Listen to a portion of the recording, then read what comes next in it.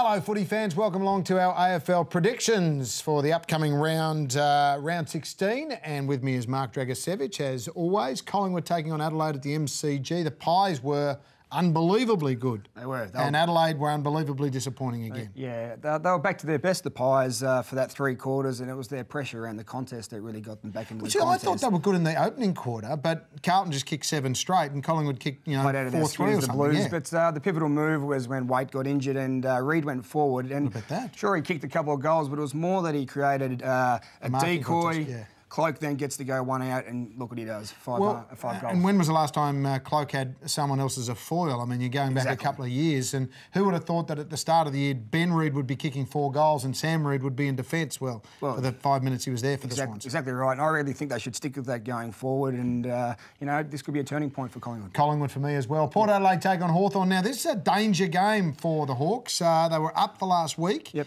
They didn't get over the line, and now they're under scrutiny with the Kennett curse. Can the power get them? The curse continues, 11 in a row. I think this will be much closer than people think because it's a hard contested game against Geelong.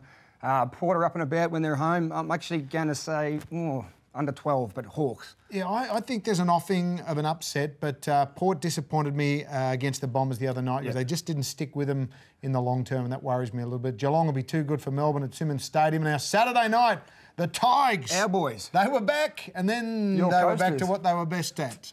Now, you've never beaten the Gold Coast. You've never won in Cairns. When are they going to get rid of this Kazali bloody stadium? I'm telling you right now. It frustrates me. Get back to the MCG, Etihad Stadium.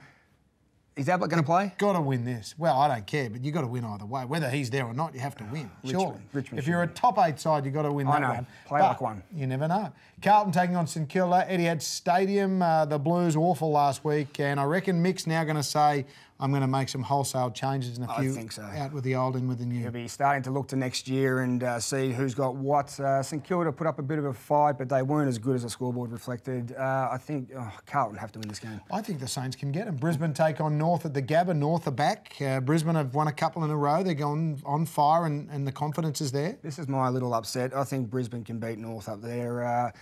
North built themselves up. They showed what they can do, but I reckon Brisbane are a different team. They're a 5-goal better team at the game. Okay, Sydney will beat GWS, and the Western Bulldogs are woeful at the moment. Essendon will win that. The Derby, West Coast Freo? West Coast, between West Coast and Adelaide, I can't tip them. So Fremantle from me, and it's good just to have a guy named Pav come back in, 2 goals and 20 touches. Fabulous game. That's going to be the match of the round. Let's take a look at the review of Dragger's tips for this weekend. Collingwood on Friday night, as you'd expect. The Hawks in a close one. Geelong, then the Tigers with no confidence. Carlton over St Kilda. Brisbane to upset North, and then the favourites all on Sunday. Sydney, Essendon and the Dockers to win the Derby at Patterson Stadium.